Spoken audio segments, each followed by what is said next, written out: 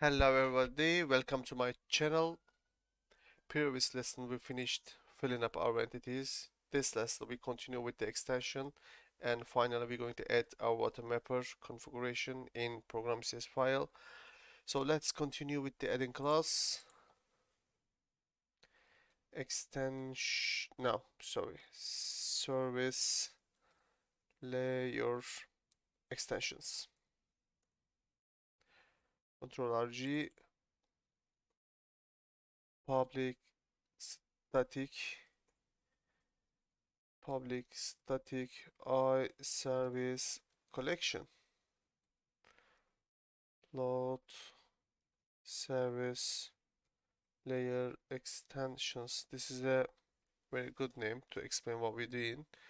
And here we go. This is C# IntelliSense, guys. I think for a while we just type a letter and rest of them will flow from top to down. We don't need to write any code. Whatever. Tab, enter, return services. And now we're going to add our automapper. Add automapper, and we're going to give an assembly because we have a configurations. So we're going to give our assembly here, which is service layer, and it's going to seek and search all configurations about itself and take them to use it. Alright, now assembly, dot and C# IntelliSense tab control dot use system reflection, all good. Yeah, now let's add this extension to the program CS file. Services load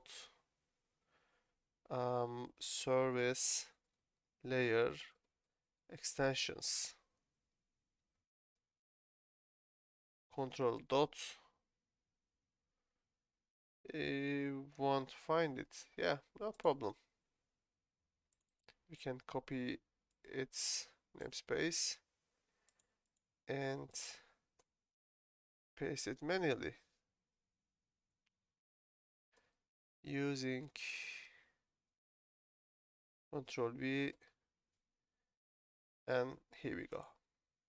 Alright, Control S, close program CS, service layer is done, automapper is added, configuration is done, entity layers filled up, vModels filled up, filter front validation, helper.